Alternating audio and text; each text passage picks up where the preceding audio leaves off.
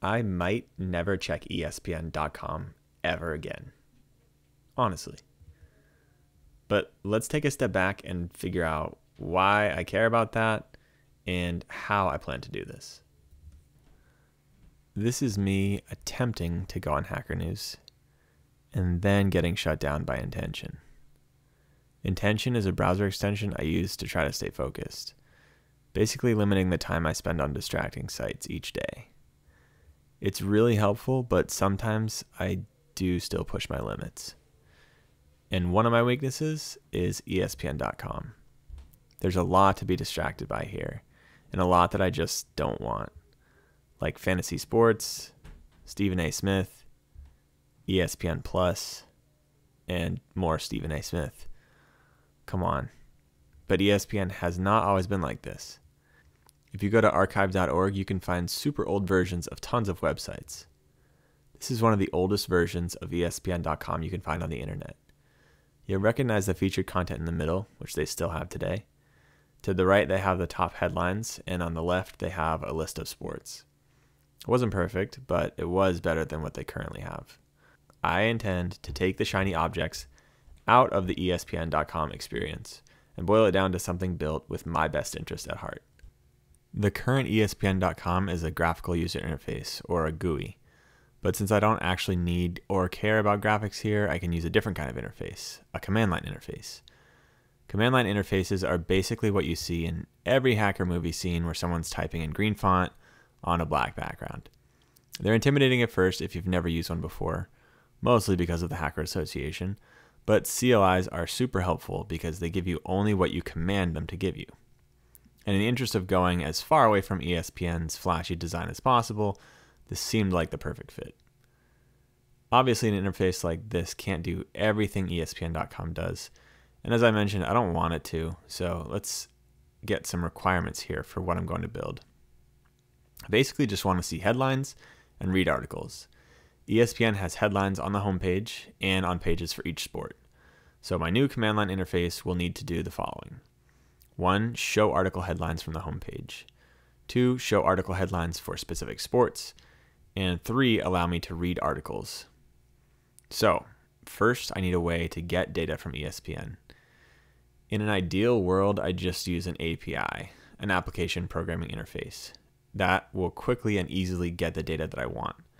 With a nice API, I could write code that looks something like this. Get the headlines, get the sports, get the article content. But ESPN doesn't have an API because they don't want people doing what I'm doing. They want people looking at their ads, signing up for ESPN Insider, watching LeBron eat tacos every Tuesday. Fortunately, there are other ways to get the data I care about. One of those ways is using browser automation. You've probably had firsthand encounters with Instagram bots. Maybe they liked your posts or made some nonsensical or generic comments on your stuff. Well, Instagram doesn't really want bots running their world, so they don't expose an API to easily perform these actions. But people get around it using browser automation. Essentially, you write a program that automatically opens a browser, then performs certain actions in that browser window. This could be filling in forms, clicking like buttons, or even subscribing to a YouTube channel. And you wonder how I have a whopping 480 subscribers.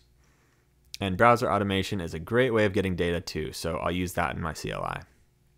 I use a library called Playwright for browser automation, which will let me open ESPN in a window and get data from that window. Then I'll use a library called Inquire, so my CLI can ask me questions and give me control over what info I'm getting. So now I'm getting headlines I care about. This is a good start, but after running through this and testing it a bunch of times, it's just way too slow. I really want to make sure I have a fast feedback loop while I'm programming. That means I can make a change in my code and very quickly see what kind of effect it's having in my program. Using Playwright and browser automation is slow, so it makes for a slow feedback loop. The reason it's so slow is because of what actually happens when a web page is loaded. When a browser accesses a web page, it does a few different things. First, it gets the actual text content of the page, the HTML. Within the HTML, it searches for the CSS files to retrieve. The CSS files will tell your browser what the design of the page is. Then it has to download those CSS files. Then it has to download the images for the page. The HTML that your browser downloaded also tells your browser how the page should behave on mouse clicks, key presses, and a whole slew of other actions that you can take. Interactions like these are handled by JavaScript files, which also need to be downloaded by the browser. Then it reads the HTML and CSS files and shows the text content and images with the styles applied. All of this happens pretty quickly, but when I'm testing my CLI over and over and over again, the process starts to feel a little slow. In fact, you can actually open up the developer tools in your browser right now and see how long it takes to download each item that I talked about. If you want, you can refresh the page, look at the network tab, and see what it looks like. But I'll show you here.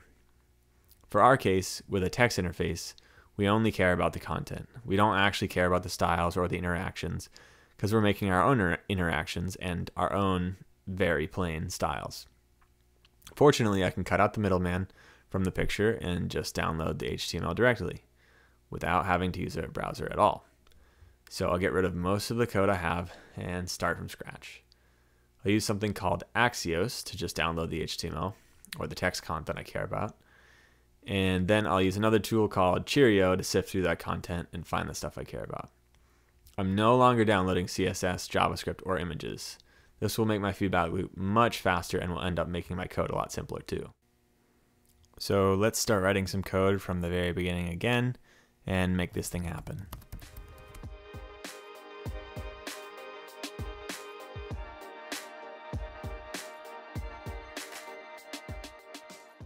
Okay, I think we're looking good, so let's run this again.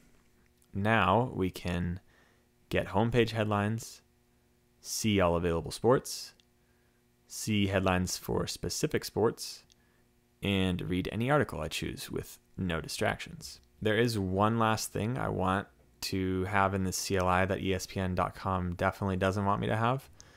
I want to be intentional about getting sports headlines every time I do. So I'm going to add some code that will keep track of how many times I've used my CLI. I basically only care about this on a daily basis, so I'll just store the number of times I've used this for each day. And I'll use something called chalk to change the color of this welcome message. So it's green for anything less than 5, yellow above that, and red above 10.